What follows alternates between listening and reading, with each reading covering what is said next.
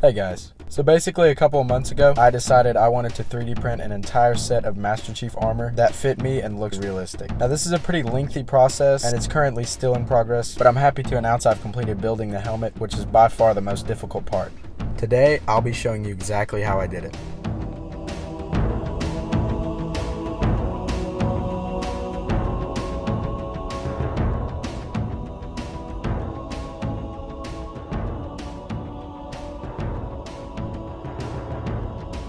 The first part to this suit is the helmet. I found some files on Thingiverse that are modeled after the Mark 6 from Halo 3, and that's exactly what I want. Now it's time to print it.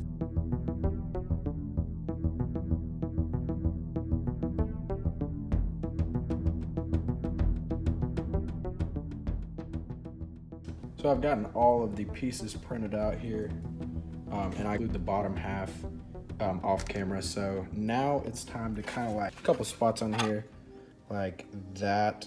We're gonna cut those off, sand it down, and then we will start gluing it completely together.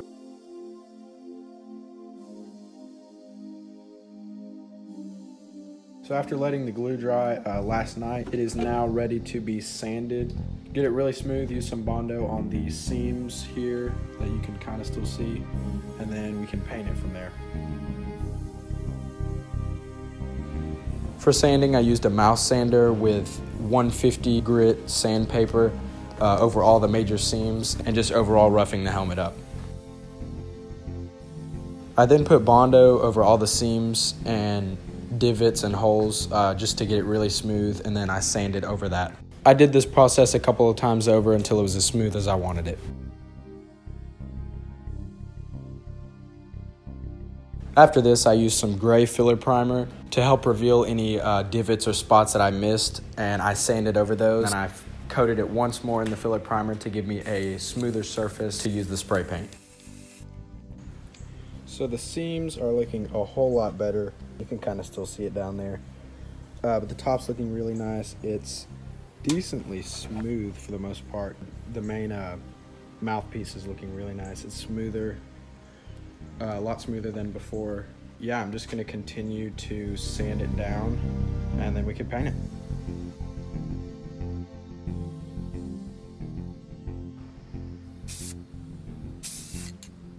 The hunter green I ended up using first turned out way too dark green and did not match the color of Master Chief at all. So after doing some research, I found Krylon Italian Olive. This color ended up being perfect for matching the Halo 3 Master Chief.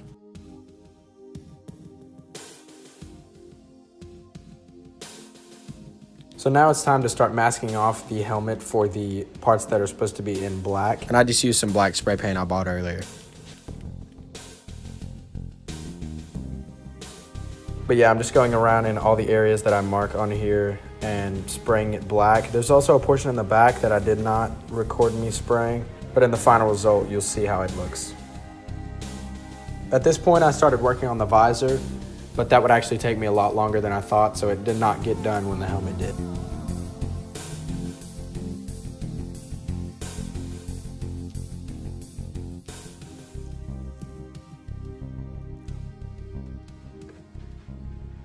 Now that the painting's done, it's time to weather the helmet.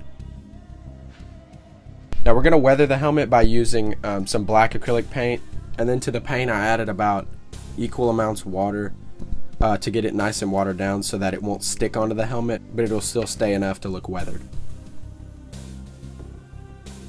I use a foam brush because I feel like that works best, but it doesn't really matter. As long as it doesn't dry up before you're done, you should be good to go. So I'm just taking the brush and dabbing over all the helmet. I'll take my rag and I'll dab over that until it looks really dirty and battle worn. And then I let that dry and I'm able to adjust depending on how I think it should look. If it needs to be a little less or a little more, I can fix that, which is a really awesome thing about doing it this way.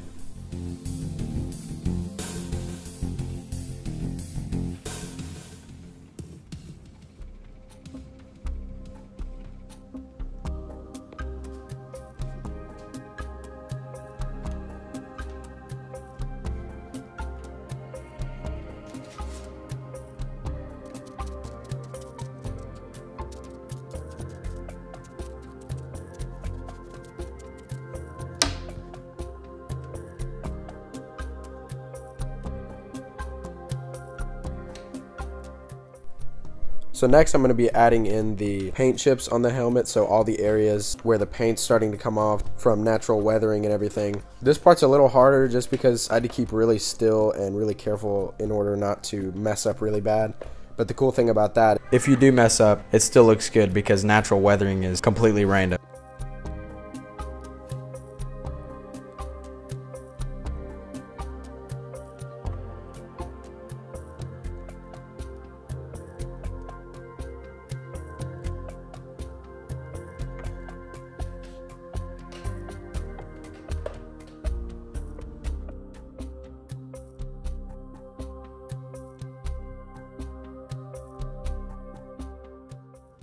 After that's done, it's time to vacuum form the visor.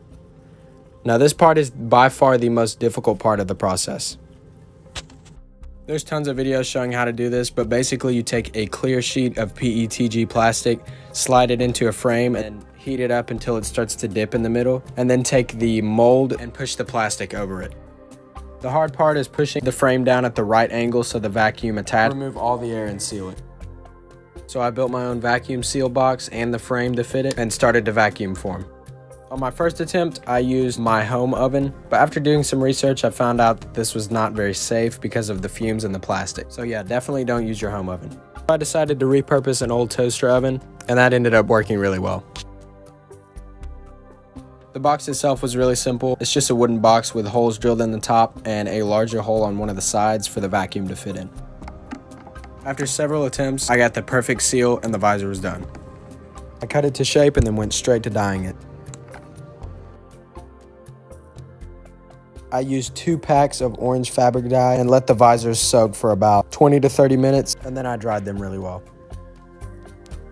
And then for the final step of the visor, I bought some spray chrome and in a very thin layer misted the inside of the visor to make it golden. After this was done, the visor was reflective from the outside, but you could see through from the inside.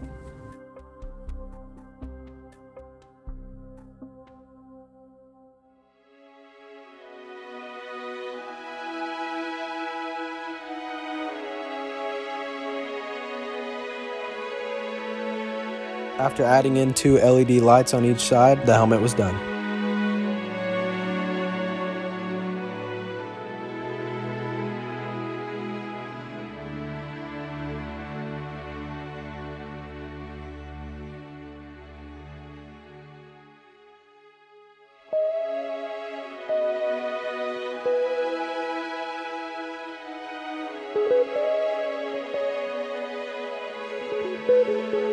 Thank you so much for watching and stay tuned for part 2.